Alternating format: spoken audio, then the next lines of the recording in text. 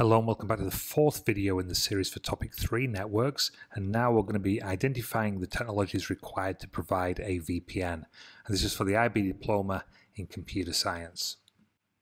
Okay, you can see here we're still on the core units. This is topic 3, networks, and we're on to video 4, the penultimate video under network fundamentals. Okay, we've still got data transmission and wireless networking to go. So the objectives for this, we're going to be identifying the key technologies required to establish a virtual private network, a VPN.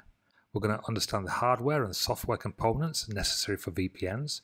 We're going to differentiate between secure, trusted and hybrid VPNs, and we're going to recognize the common types of VPN and their use cases. Okay, so first of all, what is a VPN?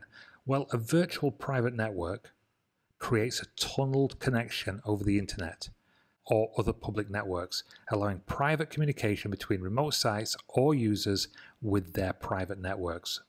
Okay, the purpose basically, the VPN enables secure data exchange, allowing users to access files, databases and resources from remote locations as if they were directly connected to the private network. It's basically fooling the internet into thinking that you're in a different place than what you actually are.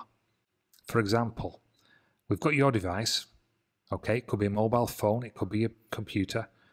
At the moment, it's got an identifiable IP address and identifiable data. It's not encrypted, but we pass that through a VPN. Okay, the data becomes encrypted and we hide the IP address, and that's what the internet sees. Okay, it might see you in a different location and it sees any data that you're passing through is going to be encrypted. Okay, but it's two-way.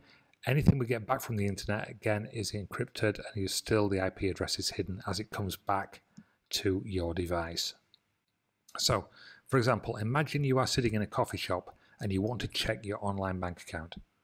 See whether you can afford a coffee, because if you're in Costa, of course, coffee is very, very, very expensive, and Starbucks. If you connect directly to the coffee shop's public Wi-Fi, your personal information could be at risk because hackers could potentially see what you are doing. But with a VPN, your data is scrambled, and sent through a secure tunnel to a VPN server. The server gets the information you need, scrambles it back again, and sends it back to you.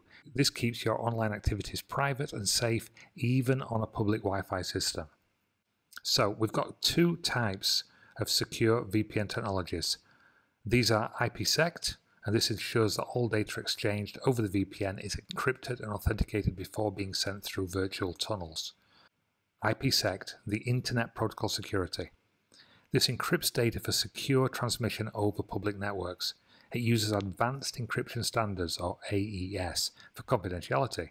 It provides authentication using digital certificates.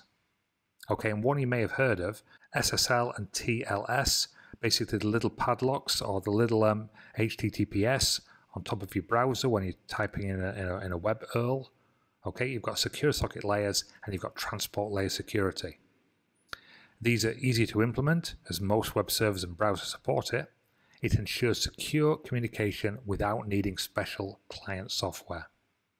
Whereas hybrid VPN technologies, these combine secure and trusted VPN technologies or different VPN types to enhance security and flexibility. Some examples might be combining an IPsec with an MPLS, which is basically trusted security, for a robust VPN solution. So, common VPN types, we've got site-to-site VPN. This connects the entire network, allowing secure data exchange between the different sites. Whether we're working at the company's headquarters or branch subsidiaries, especially if it's a bank, it uses VPN gateways to establish connections. This is site-to-site VPN. Whereas remote access VPN, this connects individual devices to private networks, ideal for remote workers. Okay, we could have workers sort of staying in the hotel. With the VPN, we can sort of talk back to our headquarters as if we are actually in headquarters. Requires VPN client software on each host device. So if you're working on your mobile phone or your laptop in the hotel, then you need the software installed on there. Something like NordVPN or TunnelBear, or there's lots and lots of them out there. These need to be installed on your device so the device can connect securely via the internet. So let's have a little look. We've got the different types. We've got secure VPN, trusted VPN, hybrid VPN, site-to-site VPN, and remote access VPN. secure VPN, encrypts and authenticates data before transmission. The trusted relies on providers' network for security. The hybrid combines secure and trusted VPNs. Site-to-site connects the entire network for secure data interchange, and the remote access connects individual devices to private networks. Okay, so examples might be IPsec, SSL, and TLS for secure. We've got MPLS with BGP, lots of acronyms here, frame relay, and then merging these two things together, we get a hybrid VPN. We've got VPN gateways, and we've got VPN client software. Something like Nord or TunnelBell would allow this. In conclusion, VPNs create secure, private connections over public networks. Different technologies, including IPsec, SLS, TLS, and MPLS, are used to secure and manage VPNs. VPNs can be classified as secure, trusted, or hybrid, with specific use cases for each type. Okay, as always, I've got 3 questions for you. Define, question 1, what is a virtual private network, a VPN? 2 marks. Don't just give me what a VPN stands for because I've written it here. Question 2, a describing question. Describe how a VPN protects your data when using a public Wi-Fi network. And I gave you the example of the coffee shop.